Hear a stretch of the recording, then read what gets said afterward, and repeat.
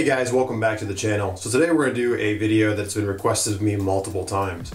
So I've made no shortage of videos on my feelings about Rolex over the years. You know, I've made videos on all the different ones that I've owned, and I've showcased probably 6 or 7 of my personal collection on this channel. And I've also made, you know, those 2 videos a while back where I talked about why I sold them all off at one point. And a lot of you guys have asked me, you know, what is it with this constant change in feelings towards Rolex? You know, are you a hypocrite? Why do you keep changing your feelings, and what's it about?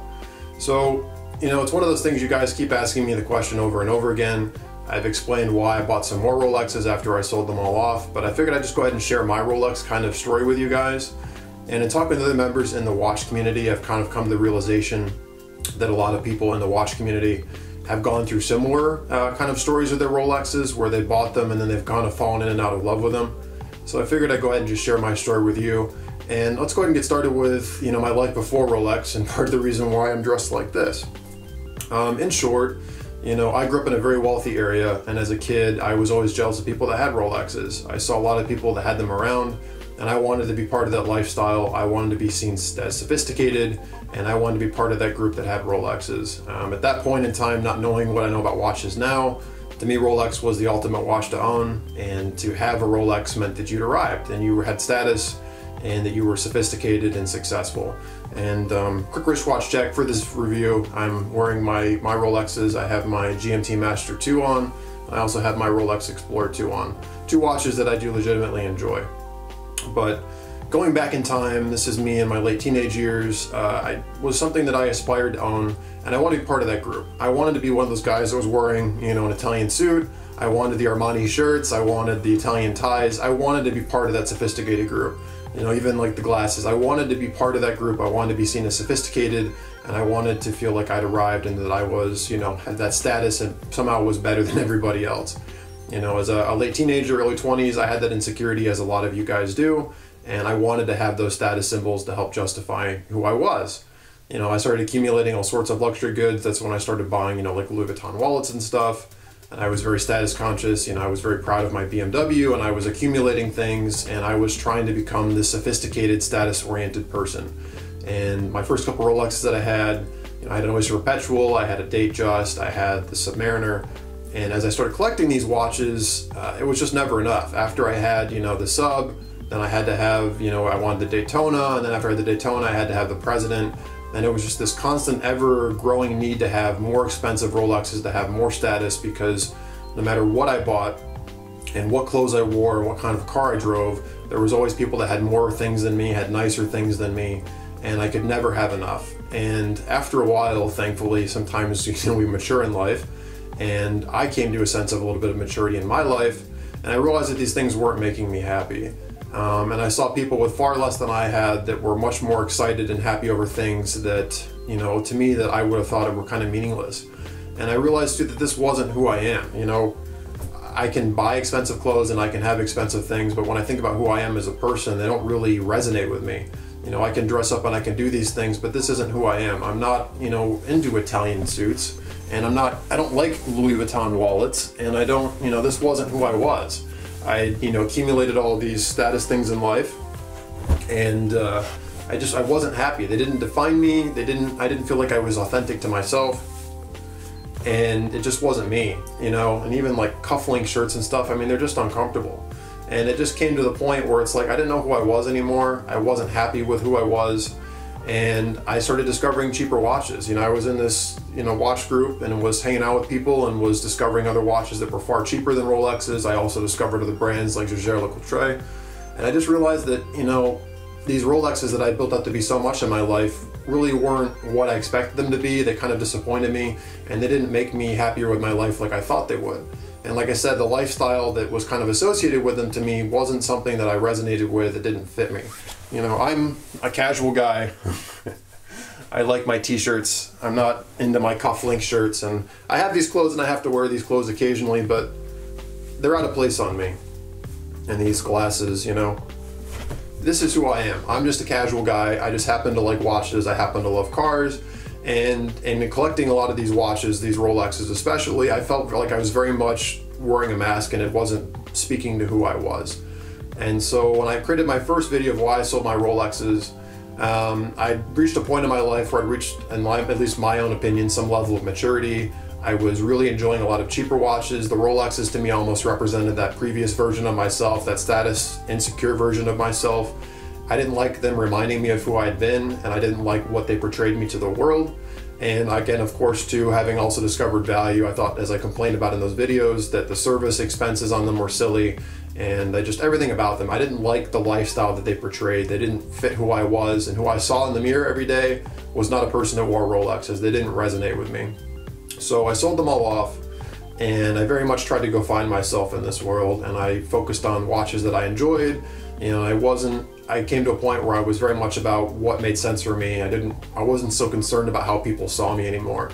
And it was a very freeing thing. I found that I was a lot happier with things that when I bought them because of how they made me feel versus how I was going to be portrayed and seen by others. So I sold all my Rolexes off. As you guys know, I went on this, multi-year journey without them. I think I was without Rolexes and a lot of my expensive watches for at least 2 years. And as I continued to mature, I recognized that there was still a part of me, a legitimate part of me, that was still attracted to Rolex. And it wasn't for what they said about me, it was just that I appreciated them as watches. I appreciated that they used a higher grade of steel. I appreciated that they did almost everything made in Switzerland, that they were very true to their heritage, and that they very much did things their own way. And as a watchmaker, taking the status aside from Rolex, Rolex does a lot of things really well. And there's a lot of things about the company that I greatly appreciate. And having been able to get away from them and to separate myself from that whole status-oriented consciousness related to them, and to pull back and just praise them as a watch and not see them as these status symbols that society fawns over, now that I can look at them again as a watch, I appreciate them as I should as a watch, as I appreciate all of my watches.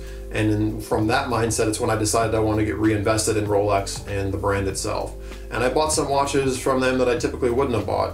For example, my Explorer 2, when I first started getting into Rolexes, I thought I was too good to own an Explorer 2, in all honesty with you. I thought Explorer 2 was the poor man's sports Rolex, and to me it was beneath me, and that's why I went ahead and I bought the Daytona, and even like the Submariner, I thought the Submariner was that much better. I was too good to wear it, and now that I own it, this is, honestly, I think probably my favorite Rolex that I've owned, surprisingly.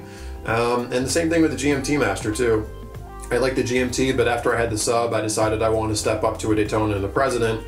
But now, again, investing in these watches is just something that makes me happy, that I'm attracted to. I bought the GMT Master because it reminds me of Pan Am and aviation, and I'm just really big into airplanes and aircraft history.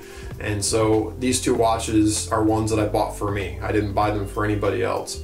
And I think that's kind of the journey we all kind of go through. I shouldn't say we all, that's very general. A lot of the guys that I've talked to in the watch community, and gals too, I know you guys have gone through similar things. You may have bought Rolexes because society told you they were great watches, or because you wanted to own them for status or to feel like you've arrived. You got them, you realized that they didn't make you fulfilled, and you got away from them. And then, as you've learned more about the community and more about the watches, you may have found yourself actually coming back to them and enjoying them as, watches, and seeing them for what they are, not as these, overblown status symbols that people tend to get so polarized by. So that's kind of been my story with them. Like I said, I came into Rolexes and watch collecting as a very insecure person. And, once I started having money, I just went out and bought all the trappings that I thought would make me look successful. I bought all the expensive shoes, the expensive suits, the accessories. I had to have everything with brand names. I had to have my Louis Vuitton wallet to match my BMW and my multiple Rolexes and my Italian shirts. And I went down that thing, and I bought all my Burberry polos so you guys could see my Burberry check pattern. And it's like, I very much had to go fill that role. And then I realized that wasn't who I was. I didn't like the person I was portraying, and it didn't resonate with me. And I was, again, surprised that these people were so much happier with so much less than I had, and that this stuff was just kind of irrelevant.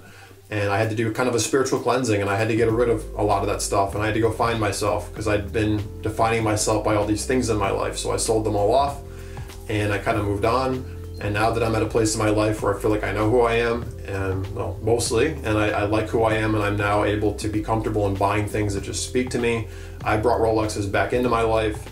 I appreciate them for what they are. I think Rolex makes a fantastic product. Not only do they tend to hold their value well, and they're always going to be popular, they actually make a pretty good watch. And seeing them for what they are now, I'm happy to own these two. As I've made no secret of in the community, they're not my favorite watches. You guys know my heart still lives with Seiko. Although with my recent issue with my SARB 35, Seiko's going a little bit down the ladder.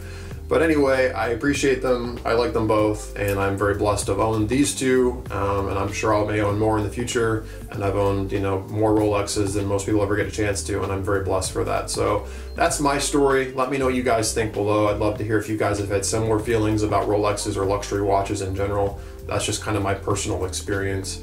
At the time this video is coming out, you'll have to forgive me, I'm at one of the most busiest points in the year right now, career-wise, and I may not get a chance to respond to all of your comments. I'll actually be all over the place, so, but I do try to read them, and I appreciate them more than you know. So with all that said, guys, thank you so much for watching. Thank you so much for tuning in. One thing too, one of my viewers that views a lot, Steve, I really appreciate your commentary. He let me know that he got unsubscribed from my channel somehow. I'd heard about this happening on YouTube, but honestly, I didn't give it much thought. I didn't think it was that big of a deal. But now that I've seen it happen on my own channel, just be aware too, not only with my channel, but with others, if you're not seeing videos pop up from some of your favorite YouTube channels, apparently there's some sort of a glitch that's unsubscribing people from channels. So, you know, my subscription rates have kept climbing, so I guess I didn't really notice it, but clearly it is an issue. Just something to be aware of. Again, not just with me, but with any of the channels you watch, you may have been accidentally unsubscribed from them somehow. So, all that said, guys, thank you so much. If you liked it, give me a thumbs up. And as always, somewhere around here, there'll be a subscribe button so you guys can catch me on the next video. I'm so blessed to have you, and I hope you're having an awesome day. Thank you.